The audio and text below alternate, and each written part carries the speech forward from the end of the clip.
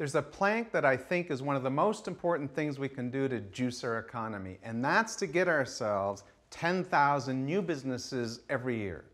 Sound like a lot? Sound crazy? Hear me out. We need to think big. Those jobs are going to be in all areas, not just in tech, though a lot of them will be there. Now, how are we going to do it? First, we need to bring back the full research and development tax credit, not cut it like the Harper budget does. All Canadians, through their government, have a role to play in encouraging business to do the right thing, and investing in R&D is the right thing. Second, we need to take a bigger, longer look at our tax rules for tech companies overall.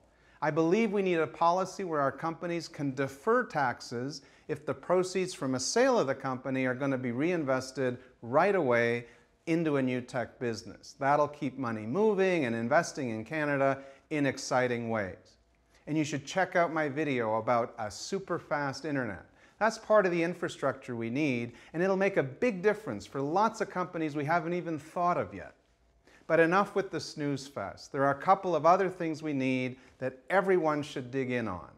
We need to teach entrepreneurial skills at a young age, including in primary school. There are some really exciting programs that we need to champion across the country to get this done. We've always known we need to teach critical thinking. Well, I think we need to teach risk-taking and opportunity grabbing too. You can and we will encourage that kind of a culture. I know that this is a provincial issue, but believe me, if it's up to me, that's going to be on the agenda whenever we talk. And the final thing links back to that, encouraging culture. We need leaders like me who are willing to use the fact that they get public attention to talk about encouraging this. It sounds too simple to work, but it will. We need that culture in government. We need to take risks and leaps forward and know that will spill into the private sector.